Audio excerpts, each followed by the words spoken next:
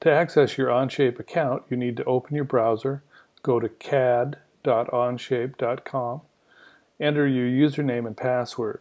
Onshape opens to the Documents page. Each document in Onshape can be considered a project-level folder that contains part studios, drawings, assemblies, and other information. To open a document file, you click on its name, and the document window opens with the document toolbar on the top. Under that, you have your sketch or feature toolbar. On the left, the feature list. On the right, your view cube and view tools, and at the bottom of the screen, you have your tabs for part studios, drawings, assemblies, and other files.